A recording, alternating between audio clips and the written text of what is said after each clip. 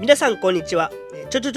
長方形です。はい、愛媛県松山市からお送りしているチャンネル長方形ですが、今日はね、2022年の4月の2日土曜日です。今やってきてるのはね、松山空港にやってきてるんですが、今日ね、なんで松山空港に来たかというとね、今ね、鬼滅の刃ジェットというのがね、松山空港にね、来てるということなので、それでやってきました。早速見ていきたいと思います。よろしくお願いします。どうぞ。長方形がね、来た時にはね、ちょうどね、鬼滅の刃ジェットがね、降りてきてるところだったんですが、通常ね、松山空港というのはね、海側から、つまりね、ランウェイ14の方から降りてくることが一般的なんですが、今日はね、R32、ランウェイ32の方から降りてくるようですね。滑走路に対してですね、今、平行の状態、ダウンウィンドブレーグに乗っていると思います。まあね、サークリングアプローチの時はね、なんかローダウンドとか言うらしいんですが、ちょっとね、そこまで詳しくないので申し訳ございません。普段ね、鉄道のことばっかりやってますので、こう飛行機のことはね、めちゃくちゃ詳しいわけじゃないんです。フライトシミュレーターとかやってたんですけど、そんなに詳しくないのでね、間違ってたらね、コメントかなんかで訂正をお願いします。この鬼滅の刃ジェットなんですが、3月27日からですね、4月10日まで松山空港にやってきます。で、今日のラインナップとしてはですね、ラインナップっていうのかな、まずね、羽田からね、広島に行って、広島から羽田に行っ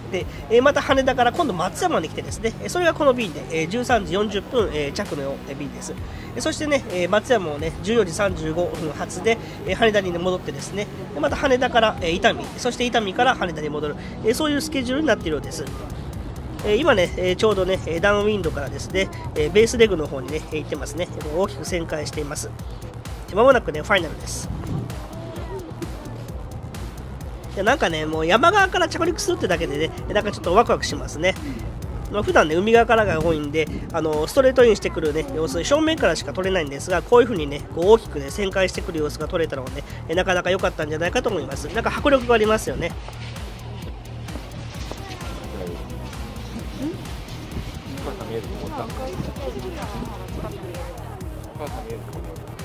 鬼滅の刃ジェットはですね、現在ね、2号機まであるらしくてですね、今回来ているのはね、2号機の方です。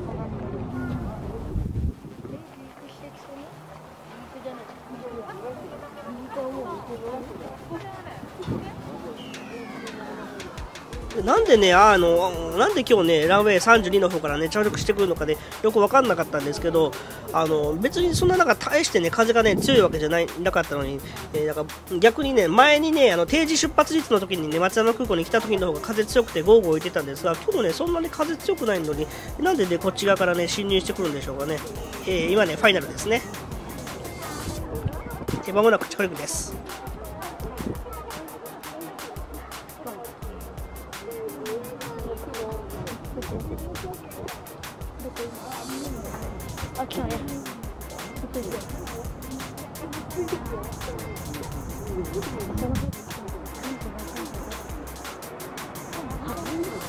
今ね、着陸しました。そしてね、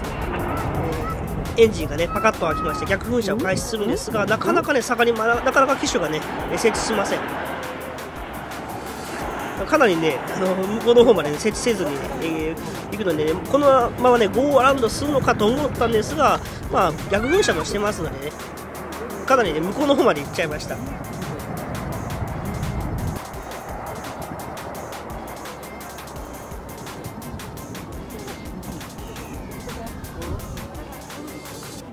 これ前に見えてるこの今工事中のやつはですね、これ今貨物ターミナルになっているところじゃないかと思うんですが、これ今なんか分解してますよね。これちょっとどうなんでしょうかね、今後。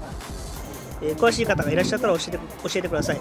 この貨物ターミナルもね、昔はね、旅客のターミナルとして使われていましたからね。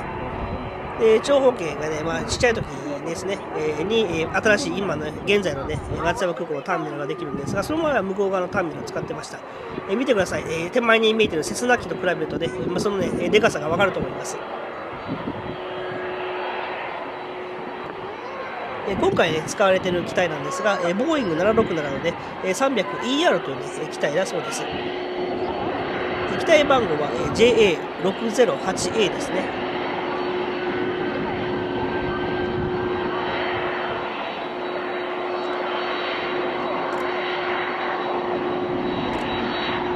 長方形時ね、結構ランディングしてくるところも好きなんですが、こうやってね、近づいてくるところも結構好きなんですよね。こういう風に、ちょっとずつ音が大きくなっていってですね、こうキューッとこう、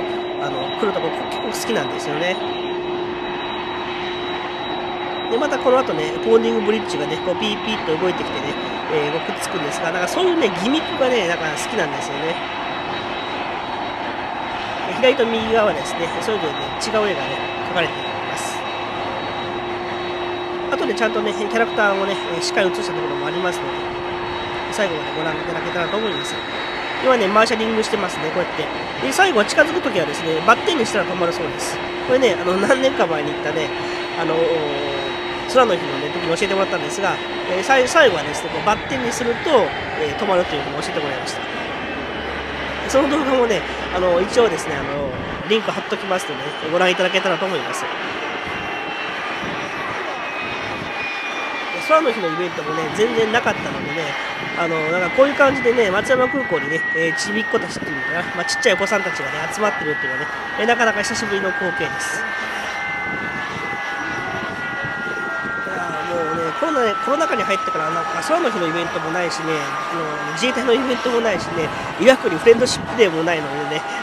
長方形がね、の勢いがね、だいぶね、そがれてたんですけども、まあ、こういうふうにね、鬼滅の刃のね、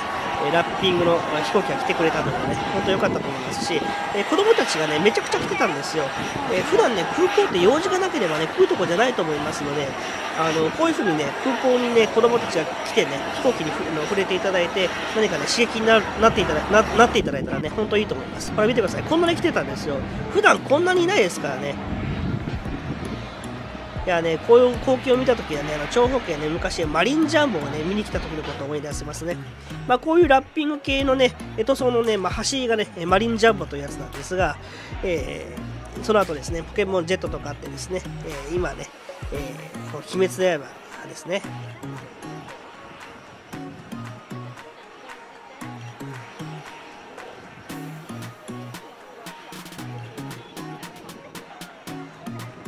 でチャンネル長方形はね、実はね、鬼滅の刃ライバルとして、ちょっと先にこっちの話しますね。この日はですね、実はね、朝日ビルのね、空飛ぶスーパードライというね、飛行船も松山にやってきていまして、ちょっと空港から撮影できないだろうなと思ってたんですが、一応撮影することができました。はい、見てください。これね、なんか何時間かね、松山上空をね、回っていて、結構ツイッターでもね、写真がね、アップされております。でこの後ね、松山空港にもね、飛行船やってきますので、最後の方 やってくるところありますので、ぜひご覧ください。そして、もうなく出発の時間ですが、この後のね、この、14時40分発のね、この JAL がですね、45分発ってちょっと遅れるという風になってたんですが、まあ、定時出発率の動画でやったようにね、15分以内であれば定時出発ですので、5分遅れても一応定時出発になると思います。この時間帯ですね、かなり松山空港はね、混雑というか、まあ、飛行機がいっぱい来ていて、なかなか見応えがありますね。大好きな9400もいます。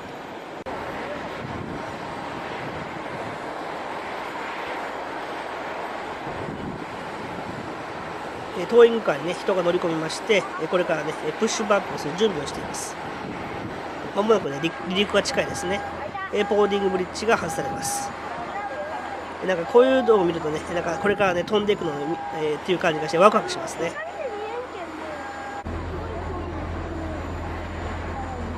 で車止めですかね、外されました。手を振ってくれてますね。子供たちもね、たくさんね、振り返していました。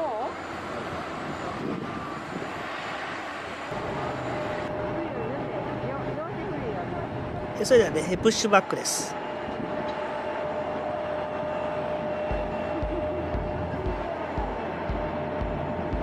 向こうの方にね、E ジェットが見えてますね。多分あれ E ジェットで合ってますよね。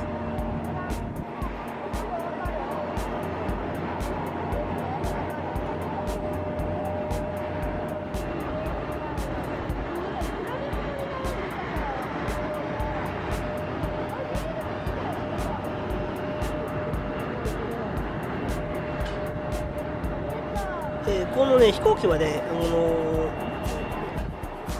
プッシュバック中にエンジンを始動するんですよ、大体。確かにこの辺りで始動してたと思います。音が変わりますから、キュイーンっていうとね。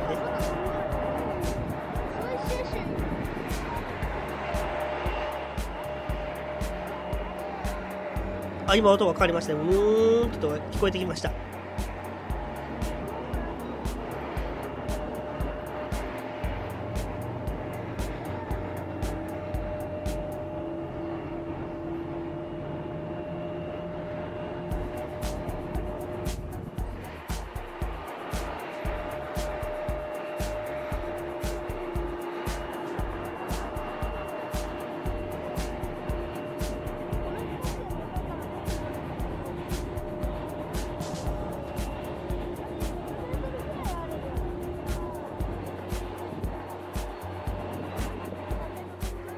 最後にね、こちら側の面もね、よく見えましたので、アップで撮影しておきます。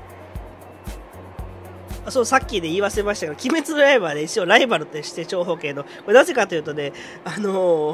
長方形ね、毎週日曜日のね、夜11時からね、ライブ配信やってるんですが、まあ、大概鬼滅の刃と被るんですよね、時間帯がね。だからね、ライブ配信のね、時間帯になってね、鬼滅が始まるとね、一気に人がね、減っちゃうんですよ。なのでね、鬼滅の刃はライバルです。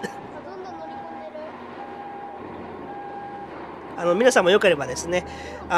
毎週日曜日の夜11時からね、ライブ配信1時間程度、まあ、1時間経って大体ね、1時間半ぐらいやってるんですけど、ぜひね、来ていただけたらと思います。コメントいただいてもいいと思います。もちろんコメントをいただきたいですが、見るだけでも結構です。アーカイブを残してありますので、ぜひね、ご覧いただけたらと思います。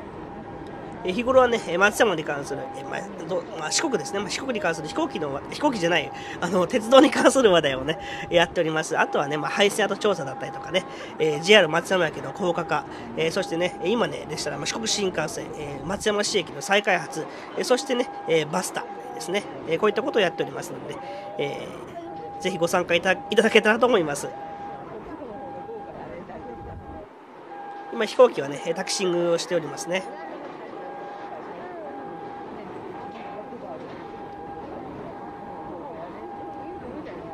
なんかこういうふうにね、家が映ったりするのはね、松山空港らしいですね、本当。周りに家がいっぱいあります。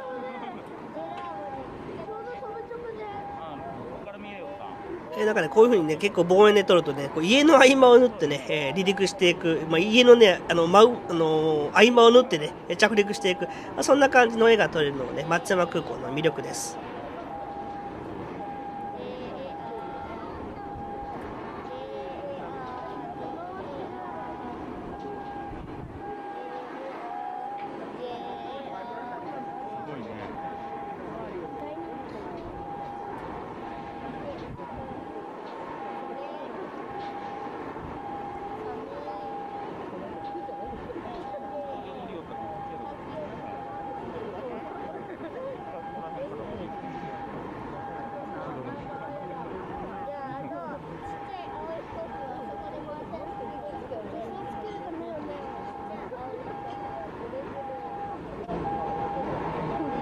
さあ、いよいよね、離陸です。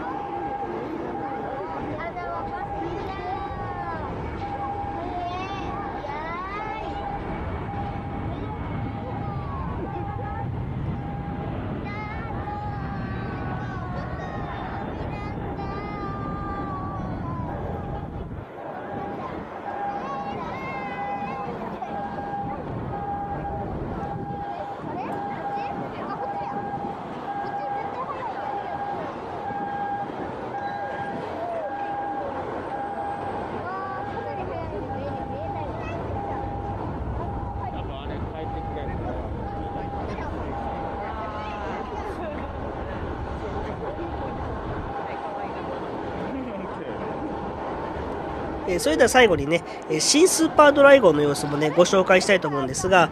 この日ね、鬼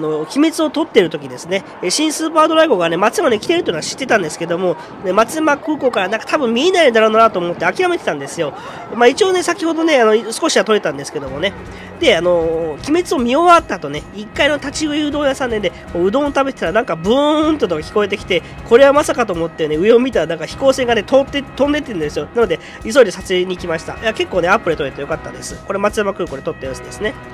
で飛行船自体もね、確か5年ぶりぐらいでして、2016年ぐらいまでね、メットライフ生命のね、スヌーピー J 号というやつがあったんですよ。スヌーピーの絵柄が描いたやつですね。なのでね、それがね、廃止されてから、久々のね、飛行船ということで、長方形までワクワクして撮影することができました。よかったです、本当。それではね、今回の動画はこれで終わりたいと思うんですが、チャンネル長方形ね、この動画で初めてご覧になった方もいらっしゃると思いますので、他のね、動画もね、ぜひね、チェックいただけたらと思います。それではまた次の動画でお会いしましょう。チャンネル登録もぜひよろしくお願いします。それでは、さよなら。